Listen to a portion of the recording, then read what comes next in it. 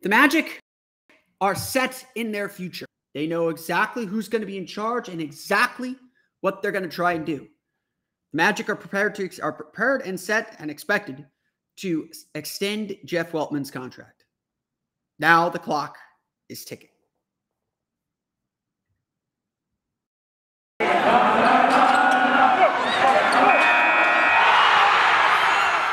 You are Locked On Magic, your daily Orlando Magic podcast, part of the Locked On Podcast Network, your team every day.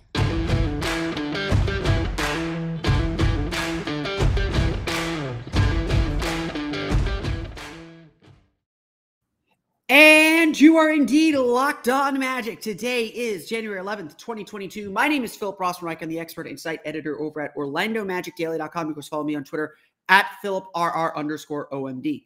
On today's episode of Locked On Magic, the Orlando Magic reportedly are set to announce that they have extended the contracts of Jeff Weltman and John Hammond, their management group, through the 2026 season. We'll talk about why this was a good decision, what they've done to earn that, and what this means for the team moving forward, and why this officially means the clock is ticking to get this rebuild going. Although we don't like to put timelines on things, but unfortunately there is a deadline here now.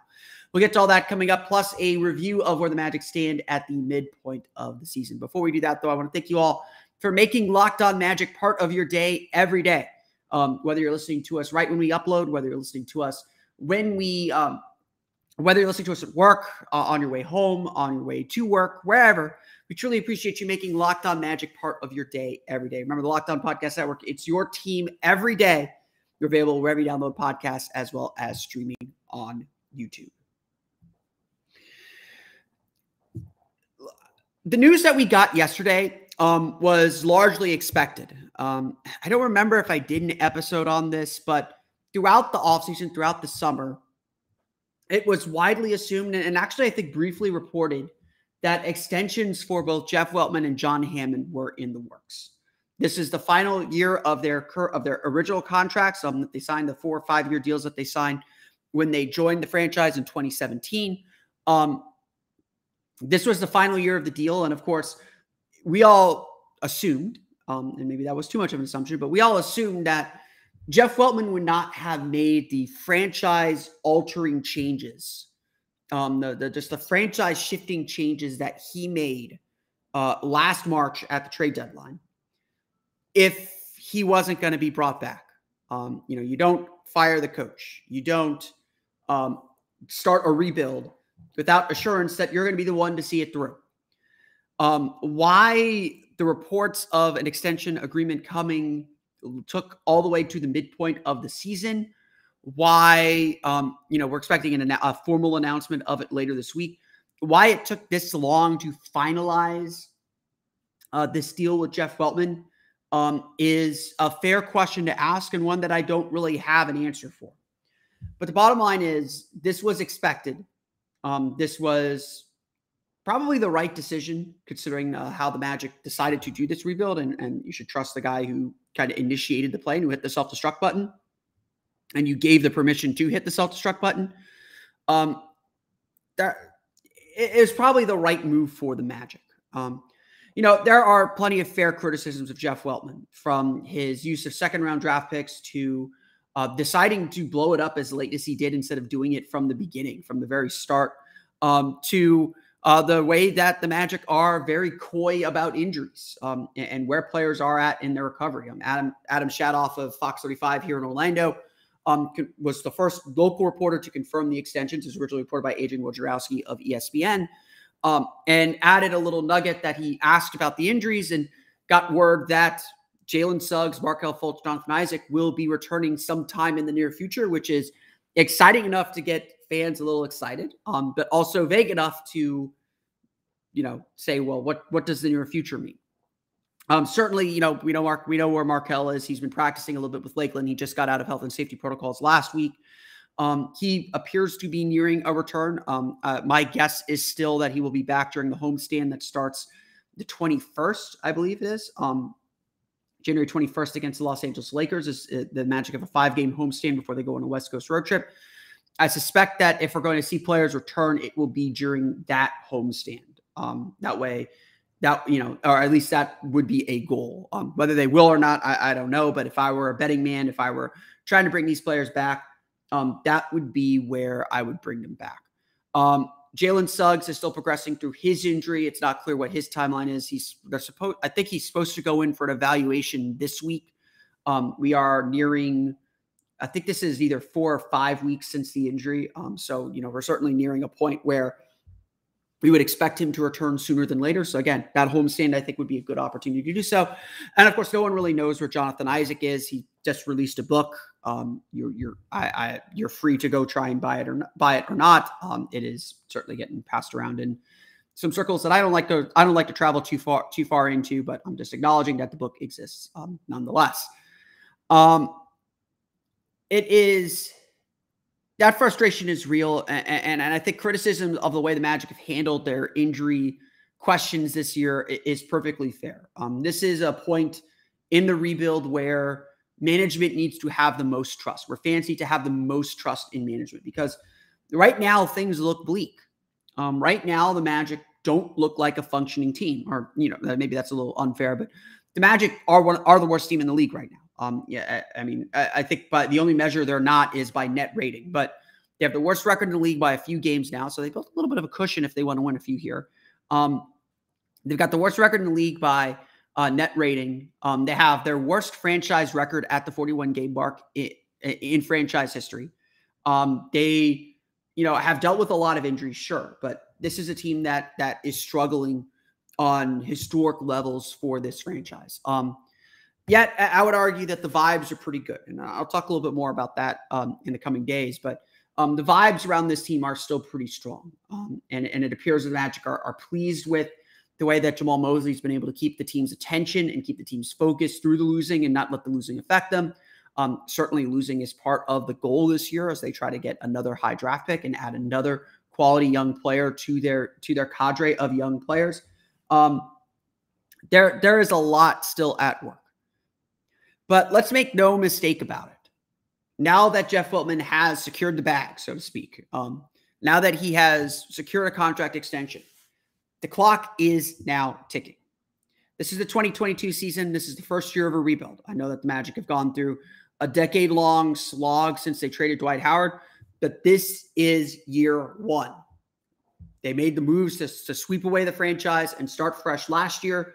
This is year one. It was always going to be a struggle. The Magic's record is maybe worse than a lot of us expected, certainly worse than I expected. And I expect the team to have a really strong second half of the season. They have the 7th easiest schedule by opponent win percentage in the entire league for the second half of the season.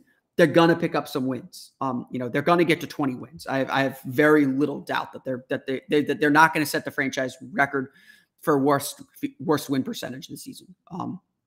I feel very, very confident about that, especially as guys come back from injury. But to make no bones about it, the clock is now ticking. When the 2025-2026 season comes around in 4 years, Jeff Weltman's going to have to show progress. The Magic can't be scrounging for lottery picks or scrounging at the bottom of the Eastern Conference. They need to be competing for the playoffs. They need to be showing steps and signs that they are moving forward, that they are nearing, honestly, by 2026, we need to be thinking that this team is probably near a second round breakthrough or able to win a playoff series. Rebuilds are fine. And rebuilds have to progress the way they progress. You can't compare rebuilds. You can't change anything about them. They need to progress as they progress, and you need to take each situation. But at some point, too, you got to take the steps up. And that was, the big failure of the Rob Hennigan era was, they were rebuilding and they had all these nice young players, but they weren't winning. And after 2-3 years, Alex Martin's and Magic ownership lost patience. Now, there's a lot of lessons to learn from that, and the Magic can't necessarily lose all their patience or try and speed things up or be reckless about it, which is what they were under Rob Hennigan when they traded Tobias Harris for nothing, when they traded Victor Oladipo for a half season of Serge Ibaka, when they, misjudged who the best players on their team were and how to make them better, when they kept hiring coaches that weren't getting the job done, or they, honestly, they had a good coach in Scott Skiles, and Skiles quit on the team. It just wasn't the right fit. Finding the right coach matters. And I think, Jamal Mosley has gotten his share of criticism. Some of it is perfectly fair, but right now I do think he is the right coach. Right now, I think he has done a lot of really good things to keep this team engaged and keep this team involved, to keep this team fighting. I do think that matters. It's not everything, obviously. And I think even Mosley would admit there are things that he is learning how to manage and learning how to do better as a rookie head coach that you have to learn. And like going through these late game situations, you have to learn. But obviously the Magic have their work cut out for them. They have their work to do to get where they want to go. And now they have their man in charge. Now they have the man who's going to be the one leading the way. We'll talk about what those next steps are for Jeff Weltman now that he is firmly in place, coming up here in just a moment. But first, BetOnline would like to wish you a happy new betting year. Continue our march to the playoffs and beyond. BetOnline remains the number one spot for all the best sports wagering action for 2022. New year and a new updated desktop and mobile website to sign up today and receive your 50% welcome bonus on your first deposit. That sentence made no sense. But here it is. There's a new updated desktop and mobile website, so sign up today to receive a 50% welcome bonus on your first deposit. Just use the promo code LOCKEDON to get started. That's the important information. Use the promo code LOCKEDON to get started. Get a 50% welcome bonus. From football, basketball, hockey, boxing, and UFC, right to your favorite Vegas casino games. Don't wait to take advantage of all the amazing offers available for the 2022 season or calendar year. BetOnline is the fast and easiest way to wager on all your favorite sports. BetOnline, where the game starts. We want to thank you again for making Locked On Magic part of your day every day. For your next listen, check out the Locked On Now podcast with nightly recaps of every NBA game with analysis from our local experts. Listen to Locked On Now on Apple Podcasts, Spotify, or watch it on the Locked On NBA YouTube channel. Just coming in while I'm recording, so I will note it now. The Orlando Magic have announced that Brian Hill will be the next inductee into the Orlando Magic Hall of Fame. Certainly a well-deserved honor for Coach Hill. He led the team to the 1995 NBA Finals, I believe he was part of the original coaching staff with Matt Guokas. If not, he joined fairly early in the franchise's history. He has been a mainstay with the franchise forever. He did get a second coaching stint in 2006 and 2007. We don't like to talk about that one, but was again instrumental in the growth of Dwight Howard in those early years. Got the Magic back to the playoffs for the first time with Dwight Howard in 2007 as an 8 seed when they lost to the Detroit Pistons. Been a mainstay, obviously, on the Bally Sports Florida broadcast and Fox Sports Florida broadcast. A well-deserved honor for Coach Hill. He is a great person to talk to in the media room. Certainly I think not coaching helps ease some tension and ease some frustration over things. But very, very happy and excited to see Brian Hill going into the Orlando Magic Hall of Fame. So some breaking news here on the desk here. And also just, again, reading the press release, former general manager John Gabriel will also be inducted into the Orlando Magic basketball and the Orlando Magic Hall of Fame. John Gabriel was started off, I believe, as an assistant coach with the team on the original team. Became the general manager. Was the general manager? Yes, he was the general manager when they lost Shaquille O'Neal, but helped put together the 1995 Finals team, as well as got Tracy McGrady and Grant Hill in 2000. Was named Executive of the Year at that point. He is currently I believe his title is a special consultant to the Orlando Magic, so he's still around and definitely deserving of being in the team's Hall of Fame. I have talked to some people who have decisions on the Hall of Fame. Certainly, I think a lot of the Orlando Magic Hall of Fame stuff is not about who goes in, but when they go in and the order they go in. Considering there's probably still some COVID travel issues, getting John Gabriel in ASAP is a must. As people probably know, he's been having a pretty high profile battle with Parkinson's disease. He's still going as strong as he can. That guy is everywhere. But certainly want to get him in. And Brian Hill, obviously just a little bit of convenience, but certainly deserving of entry as well. I would also say let's get Matt Guokas in if we're going to go coaches as well. But I don't know if Matty's ready to come back to the Magic quite yet. obviously well-deserved honor for both guys. And so we want to take a moment to recognize them before we dive back into the show. Obviously though, when we talk more about this Magic rebuild, we have to ask ourselves, what are the next steps? This year was always a wash. Jeff Weltman made it very, very clear at the beginning of the season that the measure of success was not going to be wins and losses. The team's record is not how we're measuring success this season. It was going to be about individual player growth, which we've seen lots of. Cole Anthony's been really, really good. Franz Wagner's won Rookie of the Month. Players have got, Wendell Carter's been a revelation. Obama's been really good. RJ Hampton's had some really good moments. There has been individual player growth. And I would argue the biggest thing for the Magic is now figuring out how to make all those pieces fit together. The second goal was reintegrating players back from injury. We've obviously talked a little bit about that so far, that they just haven't had the opportunity to do that yet. And the second half of the season is going to be all about reintegrating players back from major injury, figuring out what you have. But the next steps are obviously the big ones now. When you're in a rebuild like this, you got to be able to kind of layer everything in and take step after step after step after step. Just because this is a kind of wash year record-wise, that doesn't mean there aren't important steps the Magic have to take. It doesn't mean that this isn't a super important offseason, that this offseason isn't going to have major repercussions for the team moving forward. Obviously, if the Magic are going to be this bad, they're going to get a high draft pick. Whether it's in the top 4, whether it's 5, it doesn't matter. The Magic have to hit on this draft pick. We said this last year, in last year's draft. You're starting a rebuild, you got to hit on your draft pick. You got to have a strong base of young players to build with.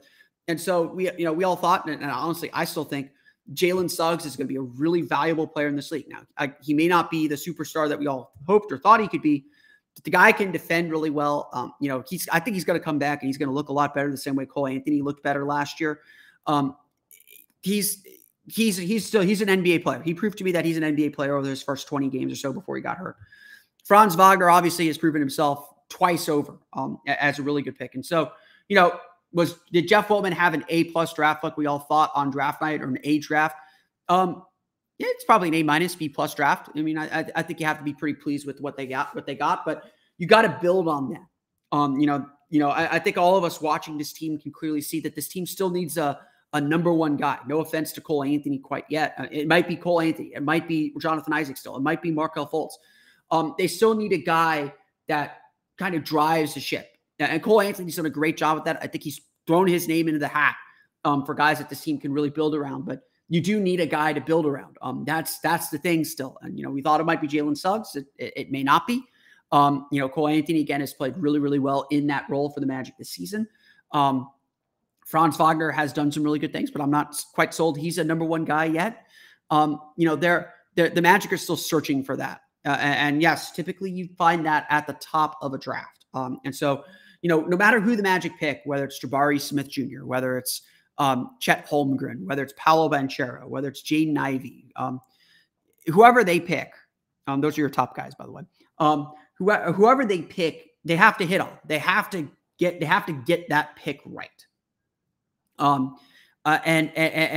find a piece and find a player that they can truly build around, and then begin shaping the roster around it.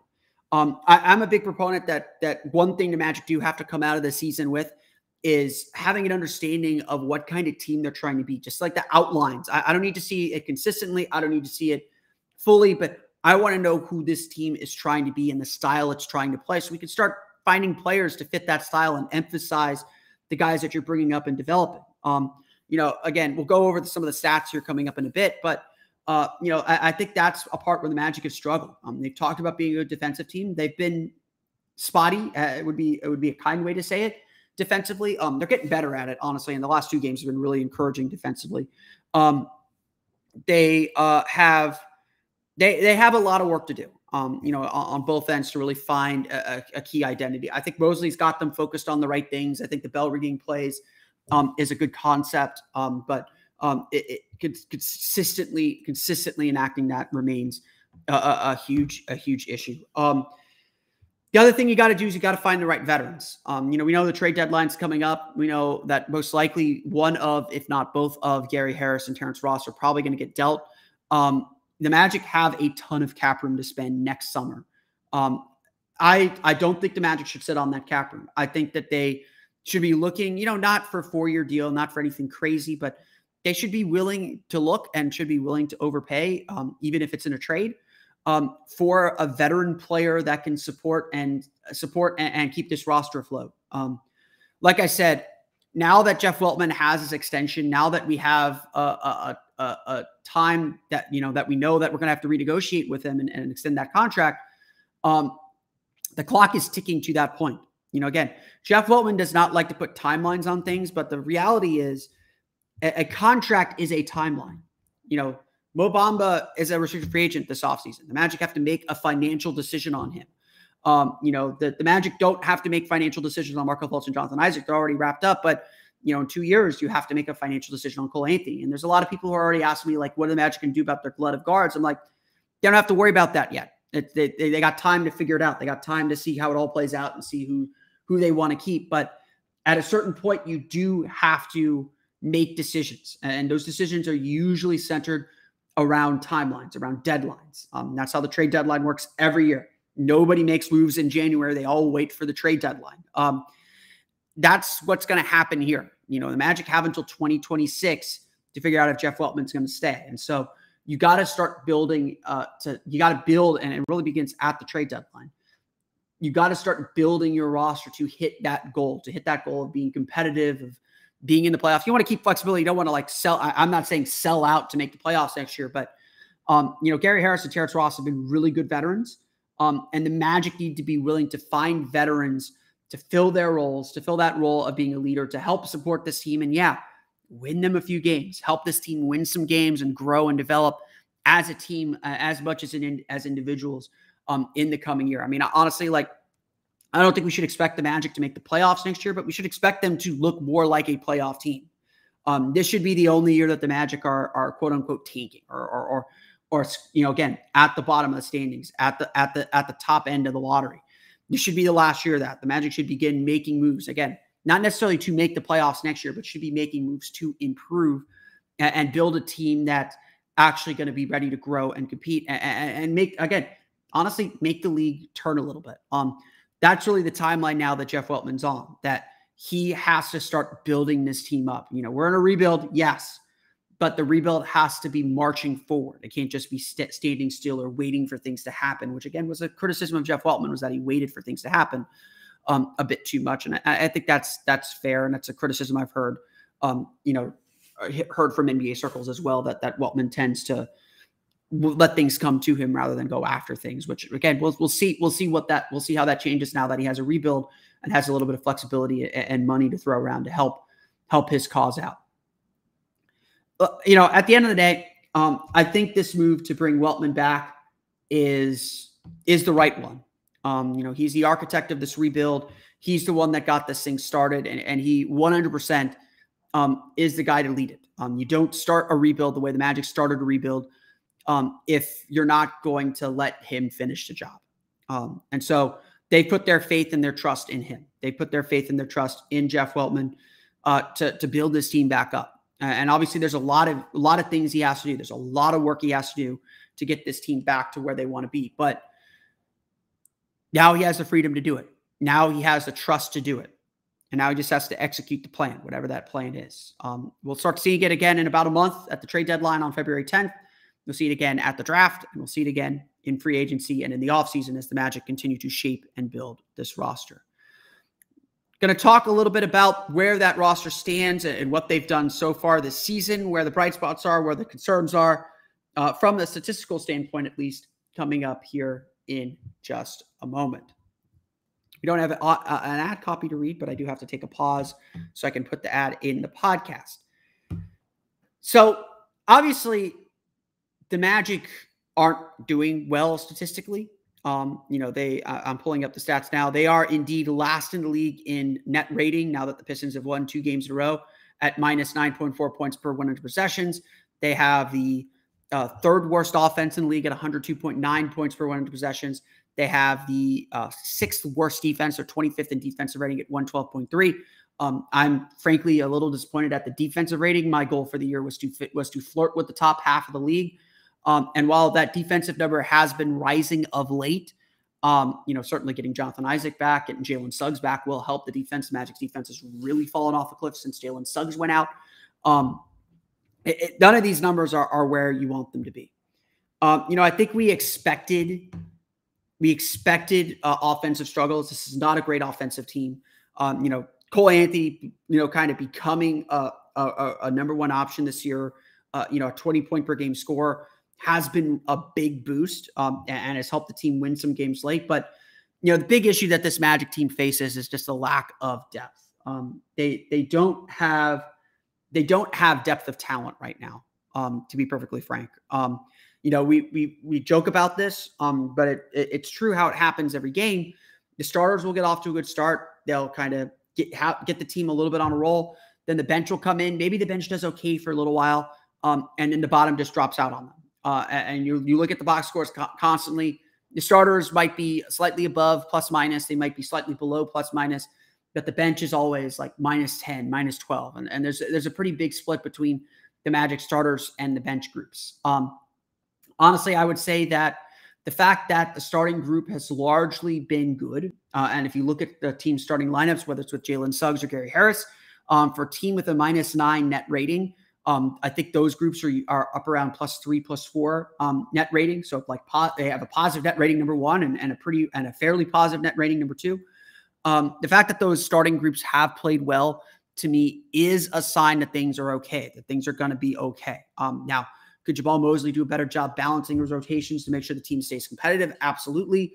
I think there is partly a focus to keep the players they want playing together, and put players that they aren't so invested in or don't need to be playing together, separate them a little bit. I think that's possible. Certainly injuries have played a role. The Magic have dealt with more injuries than any team in the league. They've had to rely deeper in their bench. And when you're a rebuilding team, your bench isn't that deep.